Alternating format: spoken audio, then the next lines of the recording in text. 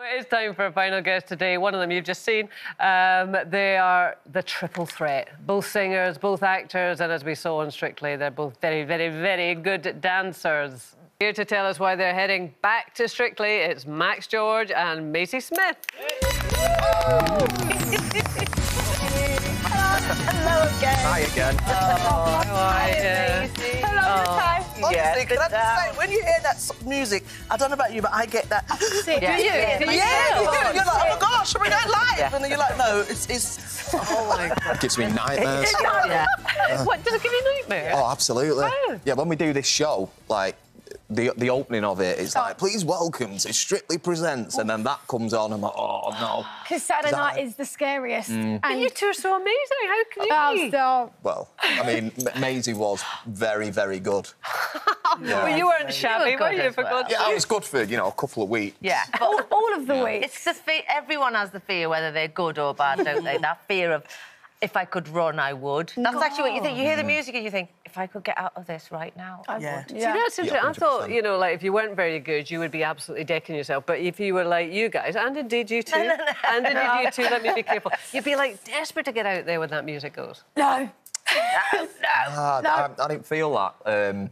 I loved the training, the rehearsals and all that. But the Saturday, the worst bit for me was actually when you had to do the pre-record bit, like, as live show, just in front of everyone in the room. It feels real. So all the competition were watching you. Yeah. But we could have rehearsed all year round, but that Saturday night still is just the most terrifying moment of the whole week. Yeah. it's good fun as well, though. Oh, yeah. It's not all bad. I absolutely loved it.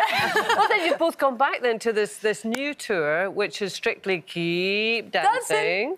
And was it your idea?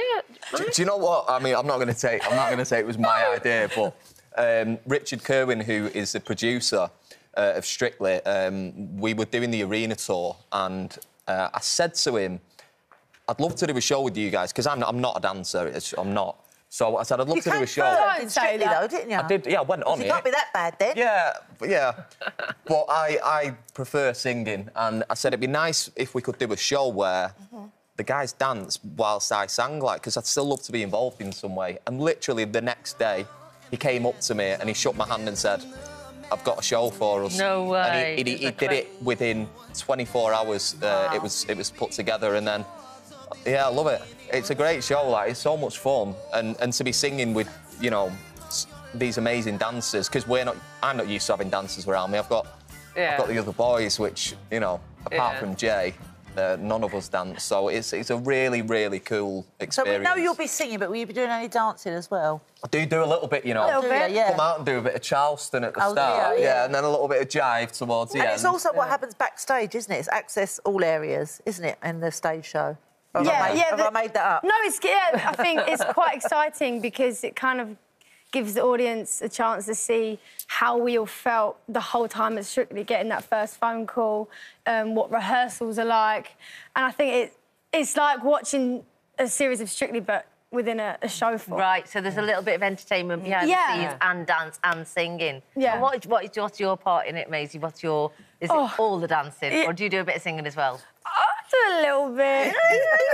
Yeah, multi-talented, you can tell. They're all multi-talented. No, it's mainly the dancing. There's quite a lot of dancing. I think I'm in about 12 numbers altogether, which is more than I did on the whole of Strictly. So it's quite a step up. How do you prepare for this? How have you been preparing? I'm not prepared. Just every single day for the last couple of weeks has been non-stop rehearsing, learning dances and just going over them, getting into your body. Who else is with you in it, then? I've got quite a few. Yeah, I mean, you leave that to... Well, you have new partners all the time, don't you? Let me just I was going to say, who are you dancing with? So we've got Neil Jones, who I'll be Excellent. dancing with, Nancy and Reese are dancing together, and you've got Cameron and Javita. I mean, it's been really life-changing for you, Strictly, though, hasn't it, Maisie? I mean, obviously, EastEnders goes back to when you were 6, but this is a big new chapter for you. Yeah, definitely. I think since I was literally could walk and talk, I've always wanted to perform, and I never even knew that I was capable of doing anything like this. And so it was such an eye-opening experience for me, learning all these amazing styles of dancing and just growing in confidence every week. It felt incredible. I just don't ever want to stop. And I'm not stopping, apparently. 2 years later, I'm doing a Strictly tour. But for Max, for you, singing is still your thing, yeah? Yeah, 100%. Like, the dancing was so out of my comfort zone. But I'm really glad I did it, you know, because What persuaded you to do it? Because I know it took a few phone calls, didn't it? Yeah, do you know, like, over about 7 years.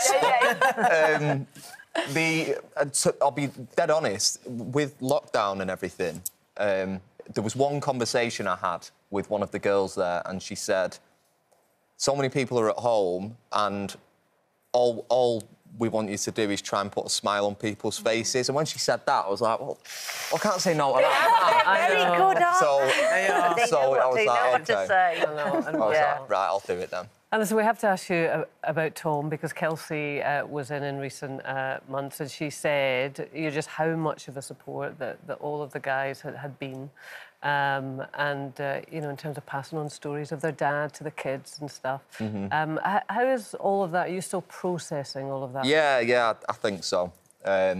It's been a strange couple of months actually, because I've just been doing stuff constantly, you know, and with him passing and being there, and then doing a TV show, but then the funeral, and then it's been quite not really processed it yet, I don't think. But once I've got do this show, and you know, it keeps a smile on my face, I think I'm going to take a little bit of time out for a couple of months and just like maybe process and get my head back to normal, you know? Yeah, I think we seek distraction, don't we, for a while, until we can come back and really look at things. You feel more able to do that. Definitely. Yeah.